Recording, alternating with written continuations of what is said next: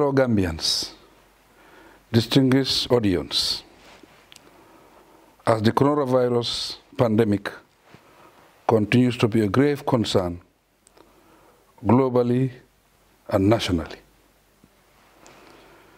my government continues to remain vigilant and steadfast in reviewing and intensifying measures to prevent, contain, and manage its spread within our borders. In less than 2 weeks after my last address to the nation, the situation in the country has changed. As confirmed by the Ministry of Health, so far, more than 30 tests have been conducted. 3 have been positive, and 1 is still inconclusive. Only 1 person among the confirmed cases in the country passed away.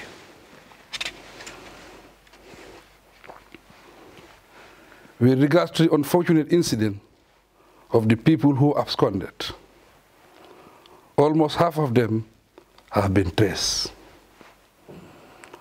The public is advised to report any person who has escaped quarantine and to be aware that hiding suspects who pose a threat to public health is contrary to the laws of the land. Fellow Gambians, we know with certainty that mass movement of people and public gatherings are threats to the containment of Covid-19. Therefore, in addition to the measures mentioned in my last address, decisions have been taken to impose new restrictions. To curtail our exposure to infection through close interactions, my government has taken the decisions to scale down government operations. Accordingly, all heads of government institutions, parastatals, private enterprises, and other institutions have been instructed to scale down their activities, with minimal staff to perform basic services. Where feasible, staff can work from home.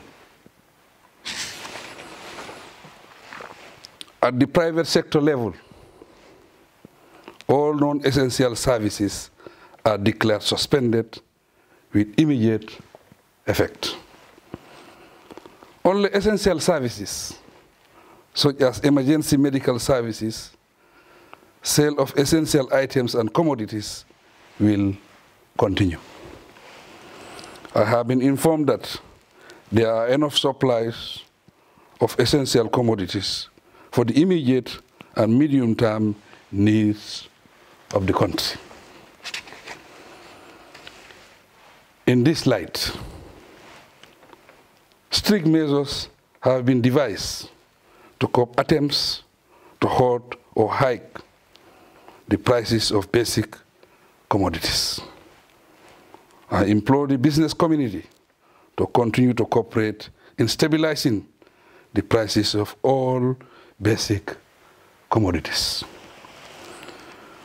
Gambians and all residents in the Gambia must understand that business is not as usual. Hence the need to take strict measures to protect ourselves. Fellow Gambians, distinguished audience, on 18 March 2020, I signed the first proclamation in relation to the pandemic, which was published in the Gazette under Section 34, 1B of the 1997 Constitution. In it, I declare that a situation exists which may lead to a state of public emergency if it passes. I have now signed a second proclamation declaring a state of public emergency throughout the Gambia. Under this proclamation, the following measures shall be enforced with effect from today, 27 March 2020. 1. All non-essential food outlets in all markets and enclosed shopping areas shall be closed. 2. All non-essential public places, such as bars, cafeterias, cinemas, video clubs, gymnasiums, museums, nightclubs, public swimming pools, event halls, casinos, gaming parlors, and sporting venues shall be closed. 3. All public places of worship shall be closed. The number of people attending any social gathering, such as weddings, naming ceremonies, and funerals, shall be restricted to a maximum of 10 people. All public transport shall carry half of the total number of passengers they are allowed to transport by law.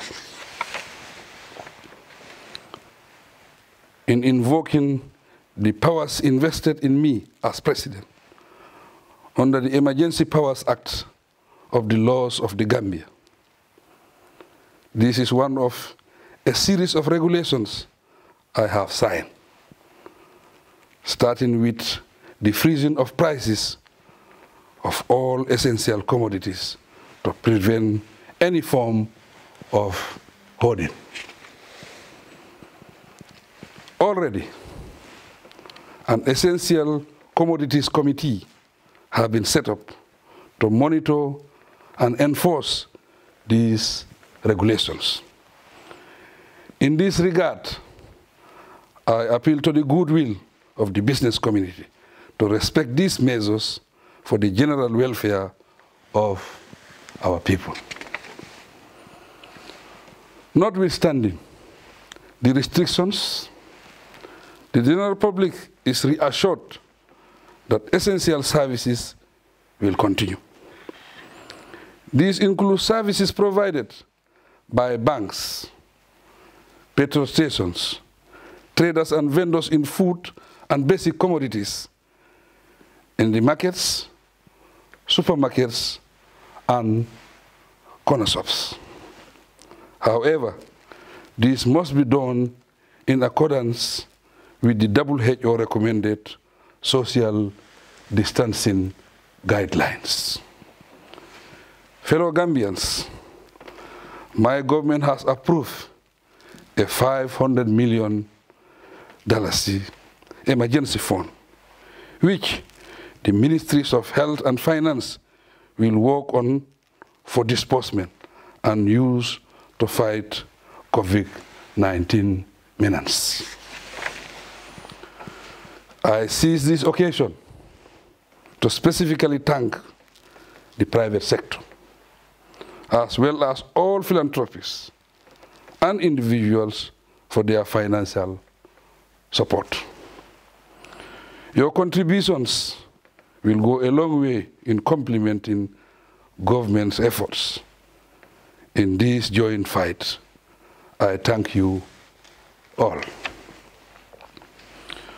On behalf of everyone, I also commend the national response teams, committees, and frontline workers for their invaluable service to the nation. While my government continues to take leadership to guide the entire process, I extend deep appreciation to the wider community including religious leaders, civil society, all Gambian citizens and people living in the Gambia for their cooperation. In a similar vein, I call on all political party leaders and civil society organizations to work with my government in the fight against the COVID-19 pandemic. All efforts and cooperations during these trying moments are appreciated very much indeed. Once again, I urge all of us to take the pandemic as a serious threat which requires all our collaborative and cooperative efforts to overcome. Let us cooperate fully with the health and security authorities so that measures adopted to stop the spread of the coronavirus can be effective. This implies maintaining high personal hygiene standards that include regular hand washing, avoiding handshaking, observing social distancing, and all other regulations and measures necessary to fight COVID-19. Long live the Gambia. I thank you for your attention.